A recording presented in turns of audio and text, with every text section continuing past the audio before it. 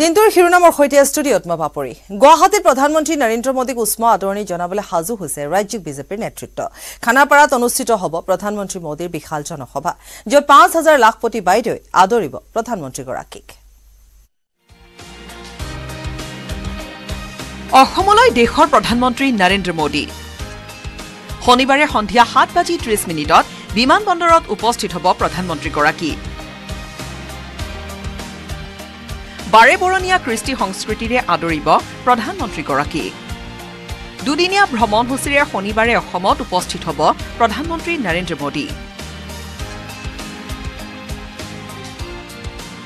প্ৰধানমন্ত্ৰী মোদীৰ আগমনক লৈ স্বাভাৱিকতে উৎফুল্লিত বিজেপি নেতা কৰ্মীসহ মিত্ৰজোঁট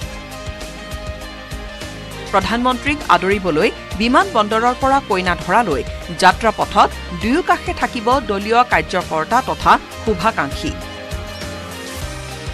লগতে বৰঝাৰ বিমানবন্দৰত থাকিব বাৰে বৰণীয়া কৃষ্টি সংস্কৃতিৰ সমাহাৰ কালি তেখেতক এয়াৰপোৰ্টৰ কাষতে সাংস্কৃতিক দলে অভিবাদন জনাব এইটো বেলেগ কথা কিন্তু তেওঁ এয়াৰপোৰ্টৰ পৰা কইনাধৰৰ পৰা তেওঁ পোনে পোনে আহি খানাপাৰাত সোমাব তাৰ মাজত আৰু ৰোডশ্ব নাথাকে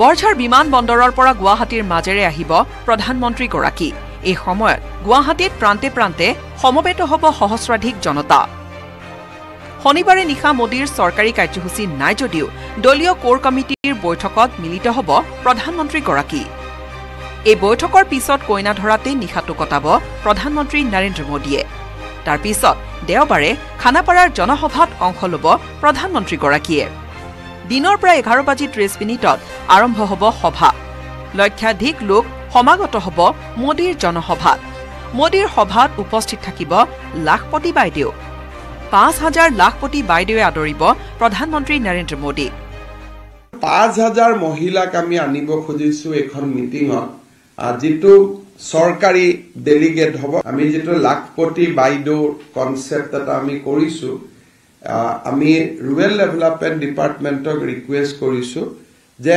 এইবাৰ মিটিঙত আমাৰ 1 লাখ মানুহ হ'ব 95,000 টো আহিব কিন্তু মোদী ডাঙৰীয়াক আমি ৫,০০০ লাখপতি বাইদেউ যি ইতিমধ্যে লাখপতি বাইদেউ হৈছে তেখেতসকলকো এবাৰ আনি সভাত আমি সমাবেশত যোগদান কৰাব বিচাৰিছো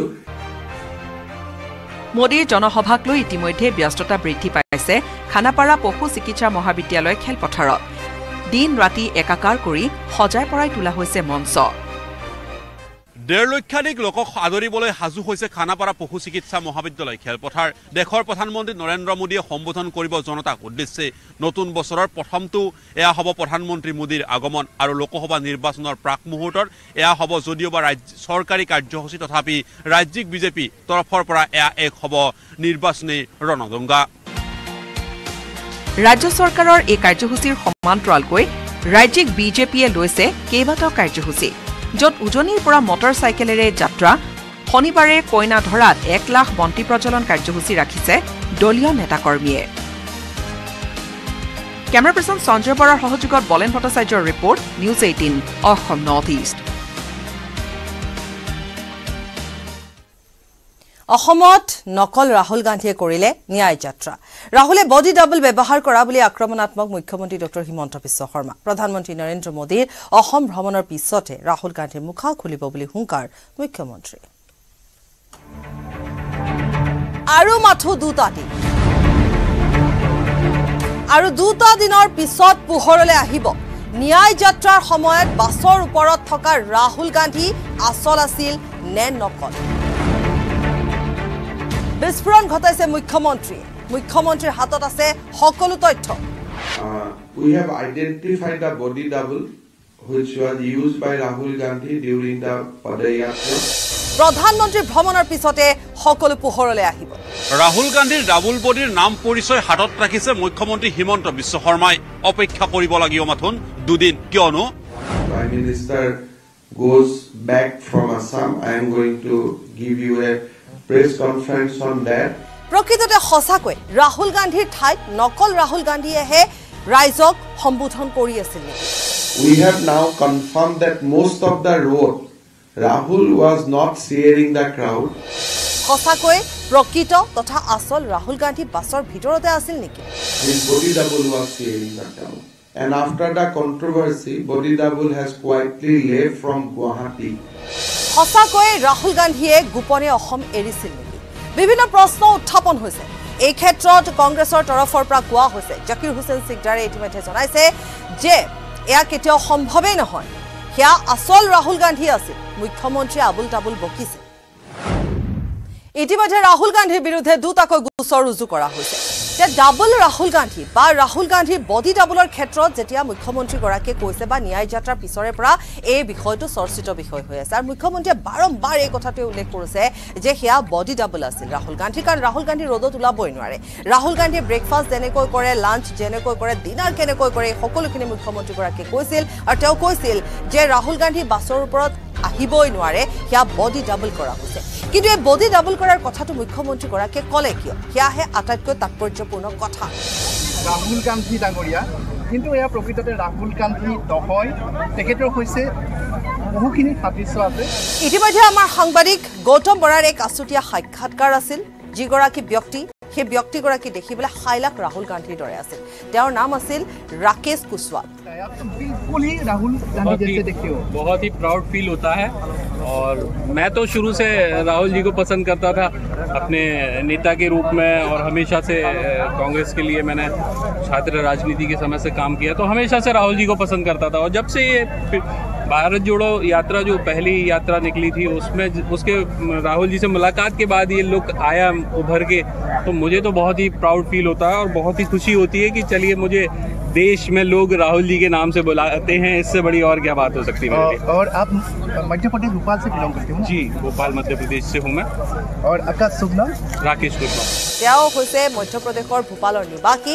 তেওঁ ৰাহুল গান্ধীৰ প্ৰত্যেক যাত্ৰাত ৰাহুল গান্ধীৰ সৈতে আছে। এইগৰাকী ৰাকেশ কুশৱাহাৰে সেইগৰাকী বডি ডাবল নেকি? অপেক্ষা মাথো দুটা দিনৰ পিছত সকলোখিনি কথা মুখ্যমন্ত্ৰীগৰাকীয়ে তথ্য প্ৰমাণ সহ জনাব বুলি সংবাদ মাধ্যমক জানিব দিছে। Prime Minister goes back from Assam. I am going to give you a press conference on that. মুখ খুলিছে ম্যানমাৰৰ আলফা স্বাধীনৰ শিবিৰত বন্দী হৈ থকা গুপ্তচৰ মানস বৰগোহাঁইৰ প্ৰেয়সীয়ে। মানক চলিহাক প্ৰবঞ্চক আখ্যা দি কেইবাটাও বিস্ফোৰক মন্তব্য কৰিলে মানস বৰগোহাঁইৰ প্ৰেয়সীয়ে। লগতে মানস বৰগোহাঁইক মুকলি কৰি দিবলৈ আহ্বান জনালে আলফা স্বাধীনক। মানস বৰ্তমান আলফাৰ শিবিৰত পণবন্দী হৈ আছে। মোৰ লগত সেই মানসৰ প্ৰেয়সী উপস্থিত আছে। মানস বৰগোহাঁইৰ প্ৰেয়সীয়ে মুখ খুলিছে। মানস আৰক্ষীৰ গুপ্তচৰ যিটো দাবী কৰা হৈছে আলফাৰ ফালৰ পৰা, কি ক'বা গোটেই বিষয়টো? কিদৰে তেওঁক পাইছিলা, কিদৰে সন্দেহ কৰা বৰ্তমান স্থিতিক লৈ? তেখেতে 2021ত এটা ফেচবুকত পোষ্ট শ্বেয়াৰ কৰিছিলে, যিটো পোষ্টত লিখিছিলে যে মই আলফা স্বাধীনত যোগদান কৰিম। সেই পোষ্টটো দেখি পেলাই তেখেতক আৰক্ষী বিষয়াসকলে গ্ৰেপ্তাৰ কৰিলে। গ্ৰেপ্তাৰ কৰাৰ পিছত তেখেতে জামিনো লাভ কৰিলে। তাৰপিছত ওলাই আহি তেখেতে যেতিয়া আমাৰ পুনৰ আকৌ কথা বতৰা আৰম্ভ হ'ল, তেখেতে এটা কথা মোক কৈছিলে যে মোক ছাৰহঁতে বহুত ভালকৈ বুজাইছে, আৰু ভালকৈ বুজাই পেলাই কৈছে যে আমি তোমালোকক তোমাক ভালকৈ এটা পদত নিযুক্তি দিব বিচাৰোঁ, ভাল এটা কাম দিব পাৰোঁ, ভাল এনেকৈ কৈছিলে যে মোক অফাৰ কৰিছে। আৰু এটা কথা উল্লেখ কৰিছিলে যে হয়তো মোক SI পদতো নিযুক্তি দিব পাৰে। গুৱাহাটীত থকা প্ৰেয়সীয়ে ক'লে মানস বৰগোহাঁইৰ সম্পৰ্কত বহু কথা। প্ৰশিক্ষণৰ কথাটো আহিল, কাৰণ মানসে দাবী কৰিছে যে তেওঁক প্ৰশিক্ষণ কৰি ইয়াৰ পৰা পঠোৱা হৈছে আলফা স্বাধীনৰ কেম্পলৈ। গতিকে এই ধৰণৰ কিছু কথা জানিছিলা নেকি? নাই, প্ৰশিক্ষণৰ কথাটো মই নাজানো। কাৰণ কিয় নাজানো, সেই কথাটো ক'বলৈ গ'লে আপোনালোকৰ মাধ্যমৰ জৰিয়তে প্ৰচাৰ হৈয়ে আছে যে এইটো এটা চিক্ৰেট হয় বা আণ্ডাৰগ্ৰাউণ্ড, এই ধৰণে এটা বিষয় উত্থাপন হৈ আছে। প্ৰেয়সীয়ে ক'লে মানসৰ কথা। ল'ৰাজন নিৰ্দোষী, আমি জানো নিৰ্দোষী বুলি। মানসক একো নকৰি এৰি দিবলৈও আলফা স্বাধীনক আহ্বান জনালে প্ৰেয়সীয়ে। এটাই আহ্বান জনাম, পৰেশ বৰুৱা ডাঙৰীয়া বুলিয়ে ক'ম নে, তেওঁ যথেষ্ট ডাঙৰ এজন ব্যক্তি, তেখেত মোৰ পিতৃতুল্য হ'ব। তেখেতক এটাই আহ্বান, যোনটো শুদ্ধ হয়, যিটো সঠিক হয়, শুদ্ধ তথ্য, সেইটো ৰাইজৰ আগত দাঙি ধৰক। আৰু বিশ্বাস আছে যিটো শুদ্ধ সেইটোৱে তেওঁ দাঙি ধৰিব, আৰু আশা আছে ল'ৰাজন ভালে কুশলে ঘূৰি আহিব বুলি। সেইটোৱে আহ্বান জনাম ল'ৰাজনক ভালে কুশলে, যদিহে একো অসুবিধা নহয় তেওঁক মৃত্যুদণ্ডলৈকে আগবঢ়াই নিদি তেওঁ ভালকৈ ঘূৰাই পঠাই মাক দেউতাকৰ মুখলৈ চাই পঠাই দিব লাগে, সেইটোৱে আহ্বান। আৰু একে সময়তে মানস চলিহাক প্ৰবঞ্চক বুলি ক'লে মানস বৰগোহাঁইৰ প্ৰেয়সীয়ে মানস চলিহা আৰু যোনগৰাকী উল্লেখ কৰিলে মানস চলিহাৰ গাৰ্লফ্ৰেণ্ড বুলি তেখেত আৰু মই একেখন গাঁৱৰে ছোৱালী একে ঠাইৰে হয় বাৰু মানসে দাবী কৰিছে মানস চলিহা আৰক্ষীৰ এগৰাকী বিষয়া আৰু মানসে কৈছে যে মোক মানস চলিহাই ইয়ালৈ পঠাইছে প্ৰশিক্ষণ কৰি এই ধৰণৰ কিবা কথা বাৰ্তা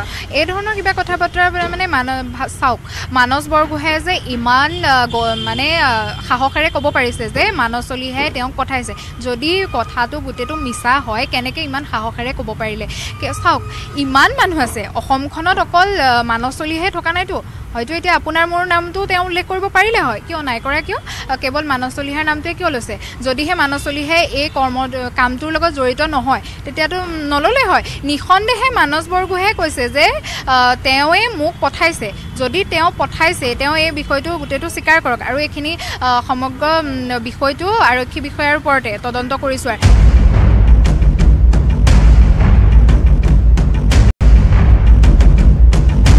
म्यांमाৰৰ আলফা স্বাধীনৰ শিবিৰত বন্দী হৈ আছে মানস Borgohain bureau report news 18 Assam north east প্ৰতিশ্ৰুতি দিয়া ধৰণে কাম কৰিছে বিজেপি চৰকাৰে network 18ৰ editor in chief Rahul যোশীৰ হোৱা আছুতীয়া সাক্ষাৎকাৰত মন্তব্য কৰিলে কেন্দ্ৰীয় বিত্তমন্ত্ৰী নিৰ্মলা সীতাৰমণে লগতে 7% জিডিপি স্পৰ্শ কৰাটো অসম্ভৱ নহয় বুলিও মন্তব্য কৰিলে কেন্দ্ৰীয় বিত্তমন্ত্ৰীগৰাকীয়ে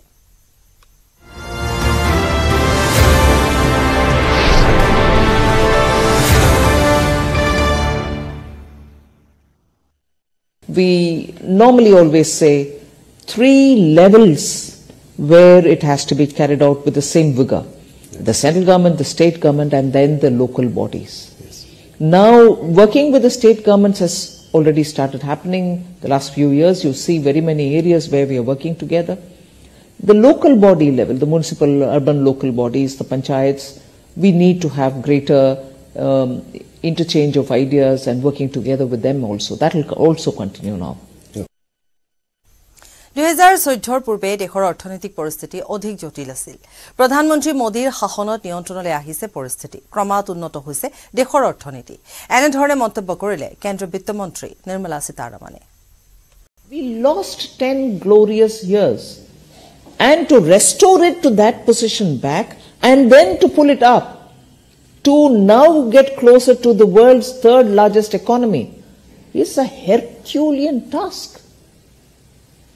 which I'm grateful this country had a Prime Minister like Modi ji, who single-mindedly said, I will restore this economy back, it's my service to the nation. Yes. Otherwise it wouldn't have happened. So why the white paper now? Yes. We've had 10 years, and prior to that there was a 10 years where you saw all this happening. Policy paralysis, corruption, nation losing its endowments, and so on. 10 years under Prime Minister Modi. What kind of course corrections had to happen? Yes. What kind of restoring confidence had to happen? What kind of pulling back from rut that had to happen? And equally making sure you're purchasing the equipments, you're removing BSNL from distress, you're making sure BSNL employees are given their due, you're making sure the country gets 5G, not just 4G. Look at the coverage India has in 5G today. I agree. All this, and to make sure that the investor confidence is not just intact, but is growing, that within a matter of 8 years, I would say, we've reached $596 billion as our foreign exchange reserve. Just compare that with the last 10 years. যোৰহাটৰ চক্ৰ বিষয়া কাৰ্যালয় আৰু ৰাজহ শাখাত জনসাধাৰণৰ অনিয়ম আৰু ব্যাপক হাৰাশাস্তিৰ সন্মুখীন হৈ অহাৰ গুৰুতৰ অভিযোগ উত্থাপন হৈছে অৱশেষত যোৰহাটৰ জিলা আয়ুক্ত কাৰ্যালয়ৰ সন্মুখত ৰাজপথলৈ ওলাই আহি তীব্ৰ প্ৰতিবাদ সাব্যস্ত কৰিলে যোৰহাট উকিল সন্থাৰ শ অধিবক্তাই পূৰ্বে নোহোৱা ঘটনা সংঘটিত হৈছে যোৰহাটত যোৰহাটৰ জিলা আয়ুক্ত তথা একাংশ চৰকাৰী বিষয়াৰ বিৰুদ্ধে ৰাজপথত উত্তাল প্ৰতিবাদ সাব্যস্ত কৰিবলৈ ওলাই আহিল শ অধিবক্তা যোৰহাটৰ প্ৰশাসন মুৰ্দাবাদ মুৰ্দাবাদ যোৰহাটৰ প্ৰশাসন মুৰ্দাবাদ মুৰ্দাবাদ মুৰ্দাবাদ মুৰ্দাবাদ মুৰ্দাবাদ মুৰ্দাবাদ এজিপি মুৰ্দাবাদ ছাত্ৰ মুৰ্দাবাদ জিলা প্ৰশাসন মৃত্যু হোক। যোৰহাটৰ জিলা আয়ুক্তৰ কাৰ্যালয়ৰ ৰাজহ বিভাগৰ অধীনত মাহ মাহ ধৰি জনসাধাৰণৰ আবেদনৰ কামসমূহ সমাধান নোহোৱাকৈ পৰি থকাৰ গুৰুতৰ অভিযোগ উঠিছে। মুখ্যমন্ত্ৰীৰ অনলাইন ব্যৱস্থাই যোৰহাটৰ ৰাইজক বাৰুকৈয়ে জ্বলা-কলা খোৱাৰ অভিযোগ সকলোৰে মুখে মুখে। বিগত প্ৰায় দুটামান বছৰত যেতিয়া ইয়াতে আমাৰ বৰ্তমানৰ পুলক মহন্ত ডাঙৰীয়া যোগদান কৰিলে তাৰ পিছৰ পৰা ইয়াতে জিলা প্ৰশাসনটো আচলতে স্থবিৰ হৈ গৈছে। ইয়াতে কোনো কাম কাজ হোৱা নাই। গতিকে ইয়াত নাগৰিকৰ যথেষ্ট হাৰাশাস্তি হৈছে। আমি যিহেতুকে নাগৰিক সমাজৰ লগত ডাইৰেক্টলি আমি জড়িত থাকো, আমি জিলা প্ৰশাসনৰ লগত ডাইৰেক্টলি জড়িত হৈ থাকো। দেখিছো ইয়াত মৃত্যুৰ প্ৰমাণ পত্ৰ, জন্মৰ প্ৰমাণ পত্ৰ, ইয়াতে আপোনাৰ উত্তৰাধিকাৰী প্ৰমাণ পত্ৰ, মাটি বাৰী বেচা কিনা কোনো কাম সময়মতে নহয়। মাহৰ পিছত মাহ, বছৰৰ পিছত বছৰ ধৰি থাকে। 1870 চনৰ পৰা আজি 2024 চনলৈ সংস্কৃতি চহৰ যোৰহাটত, যিখন সংস্কৃতি চহৰ যোৰহাট আজি সংস্কৃতি অৱক্ষ হোৱাৰ কাৰণে আজি উকিলসকলে জনতাৰ কাৰণে ওলাই আহিব লগা হৈছে। ইয়াৰ লজ্জাজনক কথা। ধৈৰ্যৰ বান্ধ ছিঙি এই অনিয়ম আৰু হাৰাশাস্তিৰ বিৰুদ্ধে ওলাই আহিল যোৰহাট উকিল সন্থা।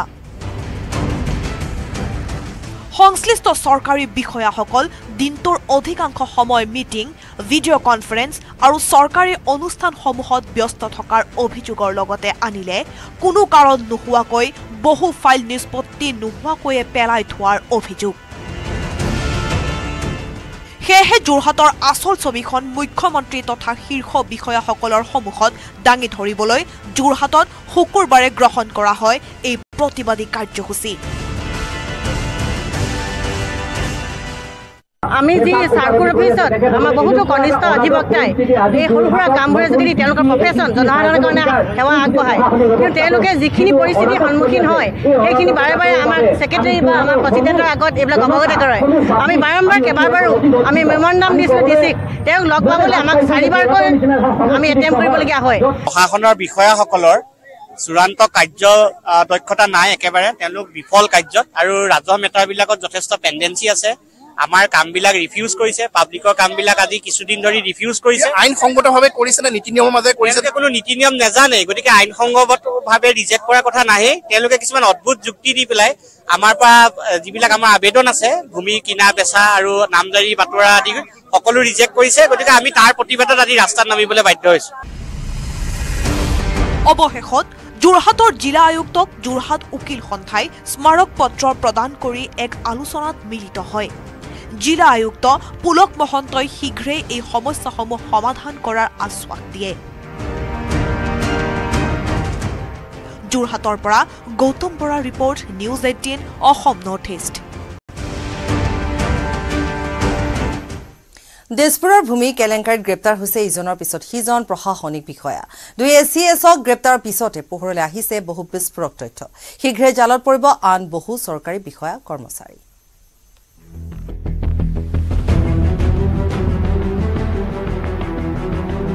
আৰক্ষীৰ 2 লক্ষক জেৰাত ওলাইছে বহু বিস্ফোৰক তথ্য। 2 ACS লক্ষৰ বৰ্তমানৰ ঠিকনা আৰক্ষী থানাৰ লকা। শীঘ্ৰে জালত পৰিব বহু ACS বিষয়া, দালাল, অধিবক্তা। এতিয়া গ্ৰেপ্তাৰৰ ভয়ত পলাতক বহু কুখ্যাত মাটিৰ দালাল। গুৱাহাটীৰ চক্ৰ বিষয়া আৰু পঞ্জীয়ক আৰু উপায়ুক্তৰ কাৰ্যালয়তে সংঘটিত হৈছিল ব্যাগুম ভূমি নামজাৰি কেলেংকাৰী। শেহতীয়াকৈ আৰক্ষীৰ জালত পৰা 2 প্ৰশাসনিক বিষয়াৰ পূৰ্বৰ কুকৃতি শুনি এতিয়া হতবাক সাধাৰণ জনতা। মাত্ৰ 10 বছৰ চাকৰি কালতে 50 কোটিৰো অধিক টকাৰ গৰাকী এগৰাকী ধৃত ACS লক্ষ্যজ্যোতি দাস। দিছপুৰৰ ৰাজহ বিষয়া হৈ থাকোতে ADC লক্ষ্যজ্যোতিৰ নেতৃত্বত ব্যাগুম কেলেংকাৰী। গুৱাহাটীৰ ৰাজহ বিষয়া হৈ থাকোতে লক্ষ্য দুৱৰীয়াৰ লুণ্ঠন ৰাজ। গুৱাহাটীৰ 6 মাইলৰ এটুকুৰা ভূমি নামজাৰি কেলেংকাৰী কৰি এতিয়া ৰঙা ঘৰৰ আলহী লক্ষ্যজ্যোতি দাস। ৰমান হস্পিটেলৰ কাষত থকা মাটিখিনি আমি 2000 চনৰ পৰা 2021 চনলৈকে আমাৰ পজিশ্যনত আছিল। কিন্তু হঠাৎ ৰাতি গম পালোঁ যে আমি গোলাঘাটত থাকোঁ হঠাৎ গম পালোঁ যে কোনোবা মানুহ আহি আমাৰ দখল কৰিছে চাৰ্কল অফিচাৰকো বাৰে বাৰে ৰিকুৱেষ্ট কৰিলোঁ যে হিয়াৰিং এটা লওক কাৰ নথি পত্ৰখিনি পৰীক্ষা কৰক দেখিলোঁ যে কোনো কাৰণত তেখেতসকল মানে আমাৰ পক্ষত নাই এটা বায়াছ ৰোল প্লে কৰিছে মোৰ নিজৰ মাটিৰ মোৰ পটা দেখুৱাইছোঁ অথচ মোক মোৰ মাটিৰ পৰাই মোক গটা মাৰি বুলিয়াই দিছিলে তেতিয়াই মই তেওঁলোকক কৈছিলোঁ যে চোৱা ভগৱান আছে মই ন্যায় পাব লাগিব আৰু আজি মই ন্যায় পাইছোঁ চাৰ্কল অফিচাৰ তেতিয়াতো আছিলে লক্ষজ্যোতি দাস যোন এৰেষ্ট হৈছে ইফালে সাহিত্য সভাৰ প্ৰাক্তন সভাপতি কালিৰাম মেধিৰ ভূমি দখল হয় ভৰলু থানাত ৰুজু হোৱা এটা গোচৰত পোহৰলৈ অহা জালিয়াতিত ধৰা পৰিল দুৰ্নীতিগ্ৰস্ত এছিএছ লক্ষ্যজিৎ দৌৰীয়া চাকৰি কালত নামে বেনামে সম্পত্তি গঢ়া লক্ষ্য এতিয়া ক্ৰাইম ব্ৰাঞ্চৰ জেৰাত লাটমণ্ডল দালালেৰে মিলি আনৰ মাটি আনৰ নামত নামজাৰি এনে ভয়ংকৰ কাণ্ডৰ সন্মুখীন হোৱা বহু ভুক্তভোগীয়ে এতিয়া গুৱাহাটীৰ থানাই থানাই দাখিল কৰিছে এজাহাৰ পিছে এনে গোচৰতে গ্ৰেপ্তাৰ হোৱা মাটিৰ দালাল তাপস চৌধুৰী গ্ৰেপ্তাৰ হৈ জেলত থাকিলেও তাপস চৌধুৰীৰ সহযোগী দালালক জালত পেলাবলৈ সক্ষম নহল বশিষ্ঠ আৰক্ষী প্ৰকৃত মাটিৰ গৰাকীক ঠগি এই চক্ৰটোৱে সাধাৰণ ৰাইজৰ তেজ শুহি খোৱা দুধৰ্ষ তেজপিয়াক জালত পেলাবলৈ কিমান সময় লাগিব আৰু আৰক্ষী আৰু ন তথ্য ফাদিল হ'ব পৰৱৰ্তী প্ৰতিবেদনত গুৱাহাটীৰ পৰা Dipankar Das news 18 Assam north east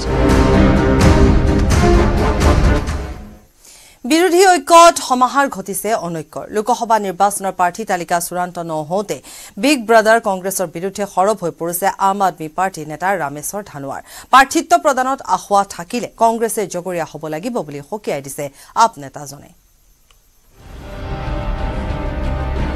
vote যুদ্ধৰ পূৰ্বে টিকটৰ যুঁজ অসমৰ বিৰোধী ঐক্য মঞ্চত ভূমিকম্প ডিব্ৰুগড়ত লুৰিণজ্যোতি গগৈ নে মনোজ ধানোৱাৰ ইটোৰ পাছত সিটো ঘাট প্ৰতিঘাটৰ মাজেৰে লোকসভা নিৰ্বাচনলৈ সাজু অসমৰ সন্মিলিত বিৰোধী শক্তি ডিব্ৰুগড়ত প্ৰাৰ্থিত্বৰ দৌৰত সঘনাই উচ্চাৰিত হৈছে অসম জাতীয় পৰিষদৰ সভাপতি লুৰিণজ্যোতি গগৈৰ নাম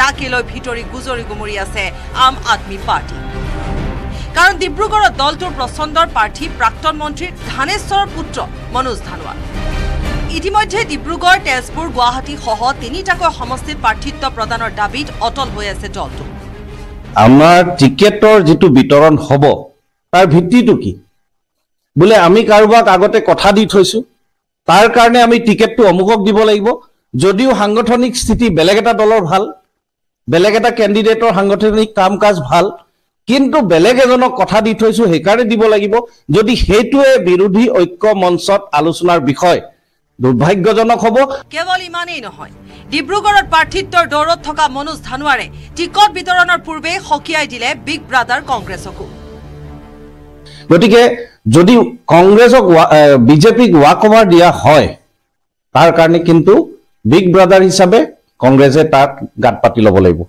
কংগ্ৰেছ জগৰীয়া হ'ব তাৰ কাৰণে অন্য দল যিসমূহ আজি আলোচনাত মিলিত হৈ একগোট হৈ আগবাঢ়িবলৈ বিচাৰি আছে অন্য দলসমূহক কিন্তু জগৰীয়া কৰিব নোৱাৰে উল্লেখযোগ্য যে অসমত আসনৰ বুজাবুজি সন্দৰ্ভত কাইলৈ হাই কমাণ্ডৰ সৈতে বৈঠকত মিলিত হ'ব আম আদমী পাৰ্টিৰ অসমৰ ছজনীয়া নেতৃত্ব তাৰ পূৰ্বে প্ৰাৰ্থিত্বৰ ক্ষেত্ৰত ছয় নিশ্চয় হোৱাটো বিচাৰিছিল আপে ডিব্ৰুগড়ৰ পৰা জেছিম আহমেদৰ report news 18 Assam north east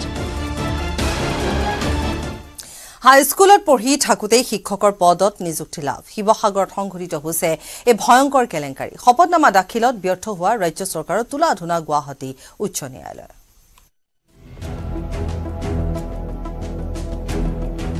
হাইস্কুলত পঢ়ি থাকোঁতেই পালে শিক্ষকৰ চাকৰি শিৱসাগৰ জিলা শিক্ষা বিভাগত নাভূত নাশ্ৰুত কাণ্ড 15 বছৰ বয়সতে পালে শিক্ষকৰ চাকৰি গুৱাহাটী উচ্চ ন্যায়ালয়ত উন্মোচিত হ'ল শিক্ষা বিভাগৰ লাজ লগা স্বৰূপ বয়স জালিয়াতিৰে চাকৰি লোৱা শিক্ষকৰ বিৰুদ্ধে কঠোৰ গুৱাহাটী উচ্চ ন্যায়ালয় শিৱসাগৰ জিলাৰ শিক্ষক কেলেংকাৰীক লৈ কঠোৰ হৈছে গুৱাহাটী উচ্চ ন্যায়ালয় জিলাখনত শিক্ষক নিযুক্তিৰ ক্ষেত্ৰত হোৱা অনিয়মক লৈ 2020 চনতে উচ্চ ন্যায়ালয়ৰ দ্বাৰস্থ হৈছিল আমগুৰি নৱনিৰ্মাণ সমিতি নামৰ এটা স্বেচ্ছাসেৱী সংগঠন তেওঁলোকৰ আবেদনৰ ভিত্তিত গোচৰটোৰ শুনানিলৈ আৰক্ষীৰ বিৰুদ্ধে তীব্ৰ অসন্তুষ্টি প্ৰকাশ কৰে ন্যায়ালয়ে।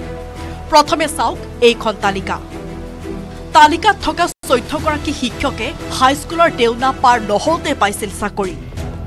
কোনোৱে যদি 15 বছৰ বয়সত পাইছে, আন কোনোৱে আকৌ 16 অথবা 17 বছৰ বয়সতে পাইছে শিক্ষকৰ পদত নিযুক্তি। তালিকাত থকা এই তথ্য মাত্ৰ আমগুৰি আৰু মেলুৱা শিক্ষা খণ্ডৰহে।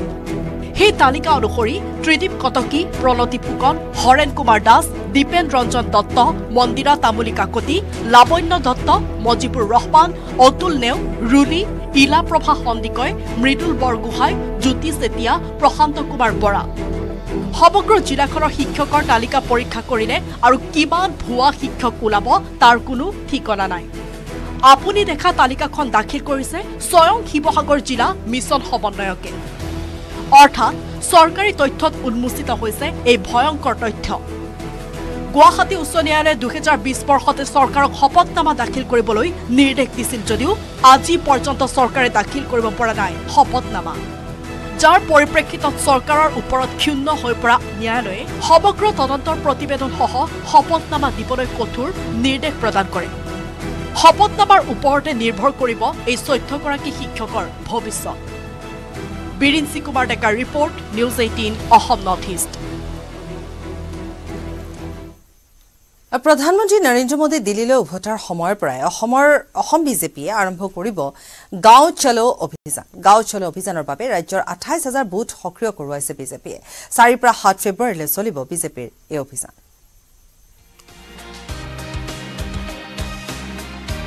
গ্ৰামাঞ্চলৰ লোকৰ মন জয় কৰাৰ বাবে বিজেপিৰ গাঁৱে গাঁৱে অভিযান। গাঁৱত থাকিব মন্ত্ৰী বিধায়কৰ লগতে মুখ্যমন্ত্ৰী। 4 ফেব্ৰুৱাৰীৰ পৰা 11 ফেব্ৰুৱাৰীলৈ বিজেপিৰ গাঁও চলো অভিযান। যুৱ ভোটাৰৰ পিছত এবাৰ লোকসভা নিৰ্বাচনৰ বাবে বিজেপিয়ে লক্ষ্য কৰি লৈছে গ্ৰামাঞ্চলৰ লোকক। এটা সপ্তাহৰ ভিতৰত গাঁৱৰ মহিলা, যুৱতী, কৃষক আৰু দৰিদ্ৰ সীমাৰেখাৰ তলৰ লোকৰ কাষ চপাৰ সিদ্ধান্ত গ্ৰহণ কৰিছে ৰাজ্যিক বিজেপিয়ে। 3 ফেব্ৰুৱাৰীত গুৱাহাটীলৈ আহিব প্ৰধানমন্ত্ৰী নৰেন্দ্ৰ মোদী। তাৰে পিছৰে পৰা অৰ্থাৎ 4 পৰা 11 ফেব্ৰুৱাৰীলৈ গাঁৱে গাঁৱে যাব বিজেপিৰ মন্ত্ৰী, বিধায়ক, সাংসদ আৰু বিষয়ববীয়া। ৰাজ্যৰ 28,000 বুথৰ অন্তৰ্গত প্ৰায় 30,000 গাঁও স্পৰ্শ কৰাৰ লক্ষ্য বিজেপিৰ। বিজেপিয়ে আৰম্ভ কৰা গাঁও সম্পৰ্ক অভিযানত মুখ্যমন্ত্ৰীও যাব কোনোবা এখন গাঁৱলৈ। মন্ত্ৰীসকলো যাব নিৰ্দিষ্ট একোখন গাঁৱলৈ। গাঁৱত থাকিব সাংসদ, বিধায়ক সকলো। এই গাঁও অভিযানৰ জৰিয়তে চৰকাৰৰ আঁচনিসমূহ লোকসকলে লাভ কৰিছে নে নাই সেই বিষয়ে বুজ ল'ব বিধায়ক, সাংসদ, বিষয়ববীয়াই। এতিয়া ভাৰতীয় জনতা পাৰ্টীৰ মাননীয় মোদী ডাঙৰীয়া যোৱাৰ পিছত প্ৰতিদিনে আমাৰ যোগদান কাৰ্যসূচী অনুষ্ঠিত হ'ব বুথ, গাঁও, জিলা, মণ্ডল পৰ্যায়ত। গতিকে শীৰ্ষ নেতাৰ পৰা আৰম্ভ কৰি পেলাই বহুত সাংস্কৃতিক ক্ষেত্ৰৰ ব্যক্তি, বহুত ক্ৰীড়া ক্ষেত্ৰৰ ব্যক্তি, বহুত শিক্ষা ক্ষেত্ৰৰ ব্যক্তিকে ধৰি পেলাই লোকসভা নিৰ্বাচনলৈকে প্ৰতিটো দিনলৈকে জইনিং আমাৰ হৈ থাকিব। কাৰণ আমি ভাৰতীয় জনতা পাৰ্টী এখন মহাসাগৰ, সকলোকে লৈ সবকা সাথ, সবকা বিকাশ, সবকা প্ৰয়াস, সকলোকে লৈ পেলাই ভাৰতীয় জনতা পাৰ্টীৰ যিটো ইনক্লুচিভ পলিটিক্স, সেই ইনক্লুচিভ পলিটিক্সটো আমি কৰিম, গঠনমূলক ৰাজনীতি কৰিম। মুঠৰ ওপৰত বিজেপিৰ এইবাৰৰ টাৰ্গেট 12+। মোদীৰ জনসভা সম্বোধনেৰে নিৰ্বাচনী ৰণদংকা বজোৱাৰ পাছত দুগুণ আত্মবিশ্বাসেৰে বিজেপিয়ে গাঁৱৰ হৃদস্পন্দনত সোমাই এই লক্ষ্যত উপনীত হ'ব পাৰিব নে নাই সেয়া লক্ষণীয় হ'ব। Hirakjyoti মালাকাৰৰ report, news 18 Assam north east. Dudhnoi বাখৰাখুটিত ঘটিছে এক চাঞ্চল্যকৰ ঘটনা। ভাড়া ঘৰত উদ্ধাৰ এগৰাকী বিবাহ বিচ্ছেদিত মহিলাৰ মৃতদেহ। বিবাহ বিচ্ছেদৰ পাছত এগৰাকী যুৱকৰ সৈতে প্ৰেমৰ সম্পৰ্ক আছিল মহিলাগৰাকীৰ। মহিলাগৰাকীৰ মৃতদেহ উদ্ধাৰৰ পিছতে সৃষ্টি হৈছে চাঞ্চল্যৰ।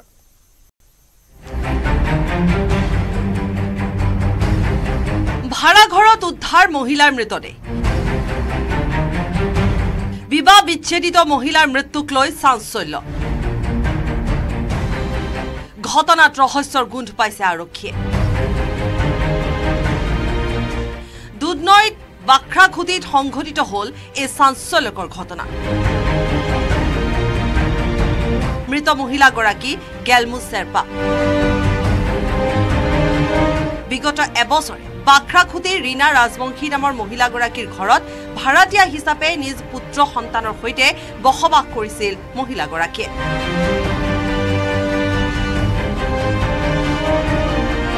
পূৰ্বে বিবাহ পাশত আবদ্ধ হোৱা মহিলাগৰাকীৰ প্ৰায় 9 বছৰ পূৰ্বে বিবাহ বিচ্ছেদ হৈছিল। স্বামীৰ সৈতে বিচ্ছেদৰ পাছত ৰংজুলিৰ ধীৰাজ হাজোৱাৰী নামৰ এজন যুৱকৰ সৈতে প্ৰেমৰ সম্পৰ্ক গঢ়ি উঠিছিল মহিলাগৰাকীৰ। ভাড়াঘৰৰ মালিকে হোৱা পাতিতে মৃতদেহ প্ৰত্যক্ষ কৰি প্ৰথমে খবৰ দিছিল প্ৰেমিক ধীৰাজ হাজোৱাৰী। হুলস্থুলটো মই এনে গম পোৱা নাই। দেখিছিলে যে শুই আছিল, মই এনে ঘুমাই থকা বুলি ভাবি আছিলো। আহিছিলে বা গৈছিল মই গম পোৱা নাই। আগে পিছে দেৰিকে সোমাইতে ঘৰত। মহিলাগৰাকী একো নকৰে, মাজে সময়ে হোটেলত এনে এই ম'ম' নাকি এই এনেকুৱা বনায়। অৰিজিনেল ঘৰটো এনে শিলিগুৰিত আছিল, শিলিগুৰিৰ পৰা পিছত বাপেকৰ লগত ইয়াতে থাকে মেঘালয়ত। মাজে সময়ে হোটেলত কাম কৰিছিল মহিলাগৰাকীয়ে। প্ৰাথমিক তদন্তত এয়া এক পৰিকল্পিত হত্যাকাণ্ড হ'ব পাৰে বুলি আশংকা প্ৰকাশ কৰিছে দুধনৈ আৰক্ষীয়ে। দুৰ্ভাগ্যৰ কথা যে কিছু বছৰ পূৰ্বে দুৰ্ঘটনাত প্ৰাণ হেৰুৱাইছিল মহিলাগৰাকীৰ পিতৃ মাতৃয়েও। দুধনৈৰ পৰা অৰূপ নাথৰ report, news 18 Assam north east.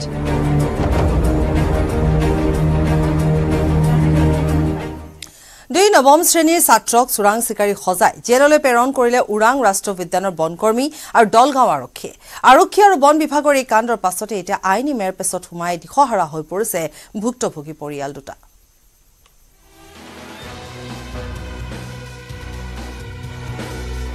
নৱম শ্ৰেণীৰ ছাত্ৰক সজালে চোৰাং চিকাৰী, জেলৰ ভাত খাইছে দুই কণমানি ছাত্ৰই। আইনৰ মেৰ পেছত বন্দী দুই দৰিদ্ৰ পৰিয়াল। চোৰাং চিকাৰীৰ গতিবিধি ধৰিব নোৱাৰি নিৰপৰাধী দৰিদ্ৰ পৰিয়ালৰ ওপৰত বৰমতা দেখুৱাই আত্মসন্তুষ্টি ওৰাং ৰাষ্ট্ৰীয় উদ্যানৰ বনকৰ্মী আৰু দলগাঁও আৰক্ষীৰ। ঢেকিয়াজুলিৰ পাঞ্চৈ নেপালী গাঁৱৰ অজিত ওৰাং আৰু বিকাশ বাৰৈ। 19 জানুৱাৰীত ভুলবশতঃ প্ৰথমে ওৰাং ৰাষ্ট্ৰীয় উদ্যানত প্ৰৱেশ কৰিছিল অজিত ওৰাং নামৰ ছাত্ৰজনে। সেই সময়ত ছাত্ৰজনৰ লগত আছিল আধাৰ কাৰ্ডকে ধৰি যাৱতীয় নথি পত্ৰ। স্বীকাৰ কৰিছিল ৰাস্তা ভুল হোৱাৰ কথা, কিন্তু ছাত্ৰজনৰ কথা শুনিবলৈ সময় নাই বনকৰ্মীৰ।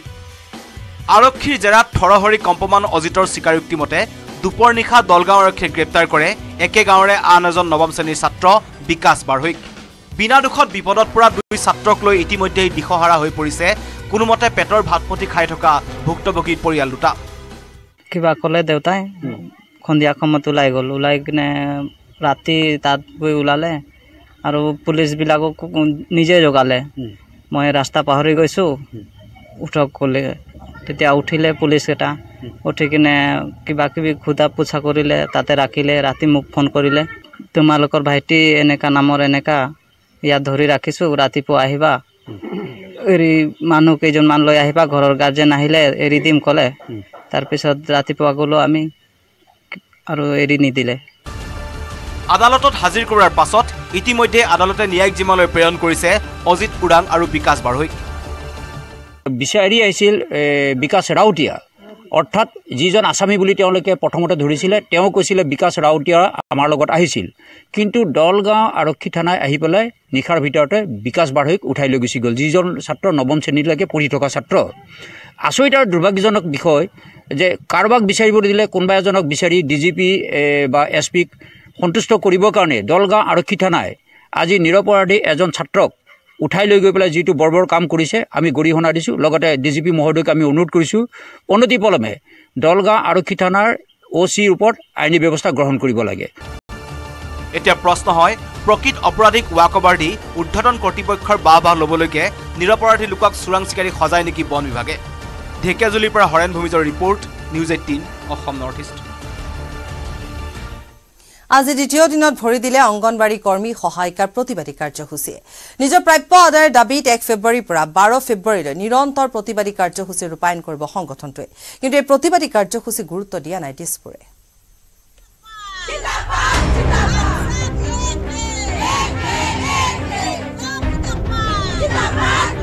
সমাজ কল্যাণ বিভাগৰ সঞ্চালকৰ কাৰ্যালয়ৰ সন্মুখত ব্যাপক প্ৰতিবাদ।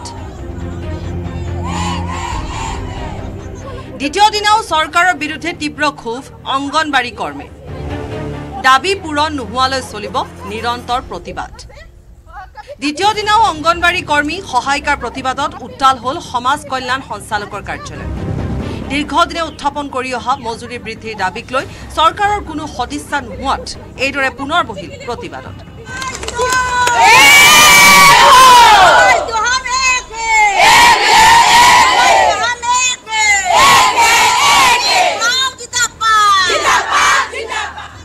তেওঁলোকৰ স্পষ্ট কথা চৰকাৰে এই দাবীক লৈ গুৰুত্ব নিদিয়া পৰ্যন্ত চলিয়ে থাকিব প্ৰতিবাদ অংগনবাড়ী কৰ্মীৰ সহায়িকাৰ অভিযোগ মজুৰি বৃদ্ধিৰ ক্ষেত্ৰত সঞ্চালকে যোগাত্মকভাৱে আগবঢ়াই নিছিল কিন্তু চৰকাৰে বিষয়টো আগ নবঢ়ালে যাৰ বাবে এইদৰে পুনৰ বহিবলগীয়া হৈছে প্ৰতিবাদত কি বুলি কম ভাষা নাই অংগনবাড়ীখিনি এতিয়া আউখিৰ আন্ধাৰত যেনিবা কক বকাই ফুৰি আছে চৰকাৰে বৰ্তমান দিয়া মজুৰিয়ে ঘৰ চলাব নোৱাৰা হৈছে কৰ্মী সহায়িকাসকলে তীব্ৰ আৰ্থিক অনাটনত ভুগি এইদৰে দীঘলীয়া প্ৰতিবাদত বহিবলৈ বাধ্য হৈছে তেওঁলোক এই নিৰন্তৰ প্ৰতিবাদে চৰকাৰৰ দৃষ্টি কাঢ়িব পাৰিবনে সেয়া ডাঙৰ প্ৰশ্ন বিৰিঞ্চি Kumar Deka report news 18 Assam north east পুনৰ চৰ্চালৈ আহিছে গাজাৰ যুদ্ধবিৰতি মাৰ্কিন যুক্তৰাষ্ট্ৰ কাটাৰ আৰু ইজিপ্তে কৰিছে যুদ্ধবিৰতিৰ মধ্যস্থতা চিআইএৰ মুৰব্বীৰ সৈতে ইজিপ্ত আৰু কাটাৰৰ প্ৰতিনিধিয়ে কৰা আলোচনাৰ পিছত এটা গাজাত যুদ্ধবিৰতিৰ প্ৰায় সম্ভাৱনা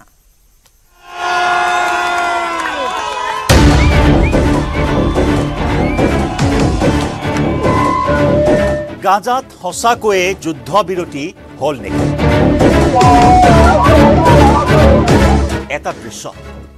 এটা দৃশ্য দেখাৰ পিছত আপোনাৰ মনলৈ আহিব যে সঁচাকৈয়ে গাজাত পুনৰ যুদ্ধবিৰতি আৰম্ভ হৈছে হামাস আৰু ইজৰাইলৰ মাজত চলি থকা আক্ৰমণ প্ৰত্যাক্ৰমণ 4 মাহ ধৰি যে যুদ্ধৰ বিভীষিকা চলি আছে গাজা ষ্ট্ৰীপত সেই বিভীষিকা এতিয়া দূৰ হ'বলৈ গৈ আছে নেকি এই দৃশ্য দেখিলে আপোনাৰো মনলৈ সেই প্ৰশ্নই উদয় হ'ব এয়া গাজাৰ দৃশ্য এয়া গাজাৰ পৰিৱেশ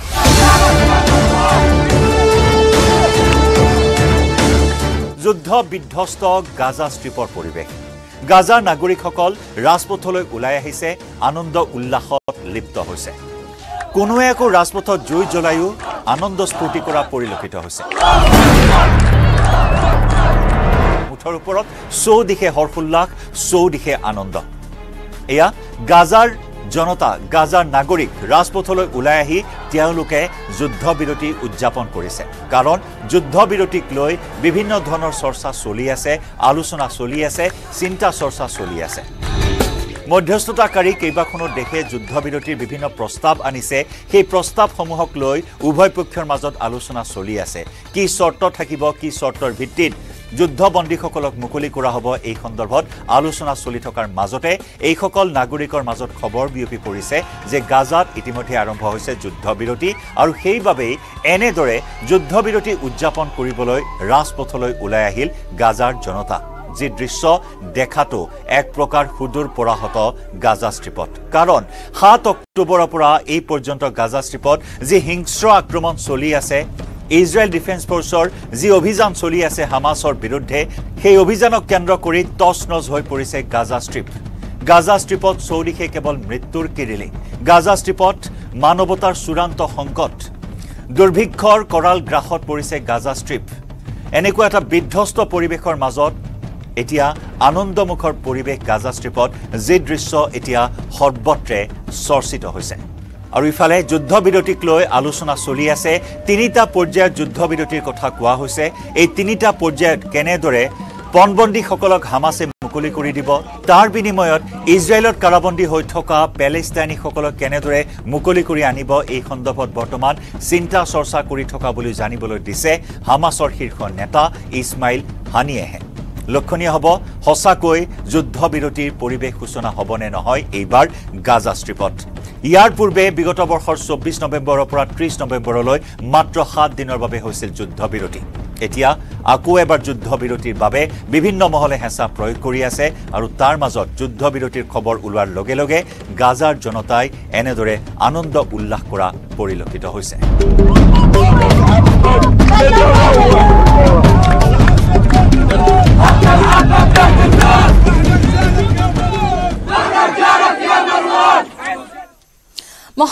সকলে মহাভক্তি বাহনত নহয় পদব্ৰজে শ্ৰীমন্ত শংকৰদেৱ সংঘৰ অধিবেশনলৈ যাত্ৰা সংঘৰ সংগীত ৰঙিয়াত অনুষ্ঠিত হ'বলগীয়া শংকৰ সংঘৰ অধিবেশনত অংশগ্ৰহণৰ বাবে পদব্ৰজে যাত্ৰা কৰিছে লখিমপুৰৰ উমাকান্ত সন্দিকৈ ৰাম মন্দিৰলৈ নহয় পদব্ৰজে শ্ৰীমন্ত শংকৰদেৱ সংঘৰ অধিবেশনলৈ লখিমপুৰৰ পৰা ৰঙিয়ালৈ খুজকাঢ়ি যাত্ৰা শংকৰদেৱ সংঘৰ সংগীত অহা 9, 10, 11 ফেব্ৰুৱাৰীত ৰঙিয়াত শ্ৰীমন্ত শংকৰদেৱ সংঘৰ বাৰ্ষিক অধিবেশনত ভাগ ল'বলৈ পদব্ৰজে যাত্ৰা কৰিছে লখিমপুৰৰ উমাকান্ত সন্দিকৈ লখিমপুৰ জিলাৰ শ্ৰীমন্ত শংকৰদেৱ সংঘৰ লালুক নাওবৈচা আঞ্চলিক শাখাৰ অন্তৰ্গত লালুক প্ৰাথমিক শাখাৰ সংগী উমাকান্ত সন্দিকৈয়ে যোৱা 31 জানুৱাৰী পুৱা 4:30 বজাত অধিবেশনথলী অভিমুখে পদব্ৰজে যাত্ৰা অতিক্ৰম কৰি শুকুৰবাৰে পুৱা গহপুৰ অতিক্ৰম কৰিছে তেওঁ প্ৰায় 300 কিলোমিটাৰ খোজকাঢ়িয়ে উপস্থিত হৈছে ৰঙিয়াৰ শ্ৰীমন্ত শংকৰদেৱ সংঘৰ অধিবেশনথলীত কৃষ্ণ জয় গুৰু শংকৰ মোৰ নাম শ্ৰী উমাকান্ত সন্দিকৈ মোৰ ঘৰ লখিমপুৰ জিলা লালুকত 30 তাৰিখে ঘৰৰ পৰা পদযাত্ৰাৰে যাত্ৰা কৰিম বুলি ৰঙিয়া অধিবেশনলৈ ওলাই আহিছোঁ আৰু আজি প্ৰায় মই 80 কিলোমিটাৰমান আহিলোঁ শ্ৰীমন্ত শংকৰদেৱ সংঘৰ বাৰ্ষিক অধিবেশন আছে তালৈকে মই পদযাত্ৰাৰে যাত্ৰা কৰি আহিছোঁ সকলোৰে কিবা এটা বেলেগ কৰাৰ মন থাকে উমাকান্তই 300 কিলোমিটাৰ খোজ কঢ়াৰ মন বাটিছে গহপুৰৰ পৰা পলাশ ফুকনৰ report news 18 Assam north east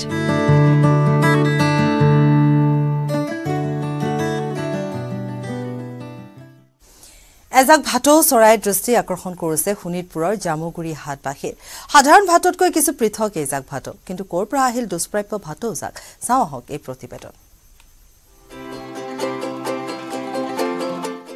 এজাক ভাটৌ চৰাই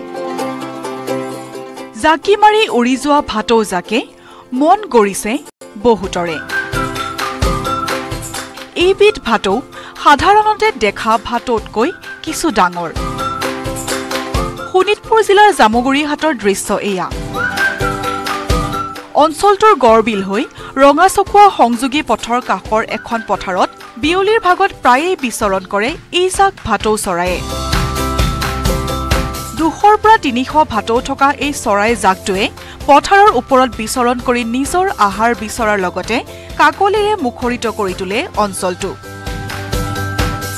সাধাৰণ ভাটৌ চৰাইতকৈ কিছু পৰিমাণে ডাঙৰ তথ্য ব্যতিক্ৰমী এইসমূহ ভাটৌ চৰাইক শীতৰ বিয়লি এছাতি ৰঙা ৰ'দ লৈ জামুগুৰি হাটৰ গড়বিল পথাৰৰ মাজত এইদৰে নিভয়ে নিসংকোচে প্ৰতি বিয়লি বিচৰণ কৰা ভাটৌ চৰাইজাকে স্বাভাৱিকতে দৃষ্টি আকৰ্ষণ কৰিছে সকলোৰে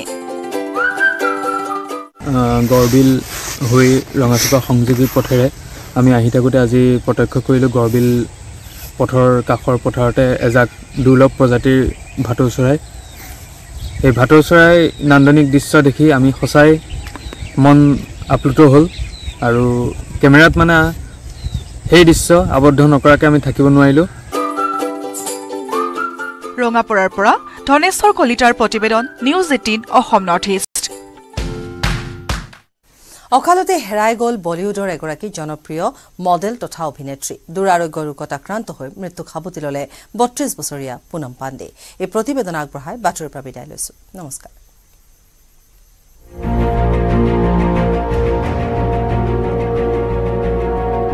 মডেল পুনম পাণ্ডেৰ মৃত্যু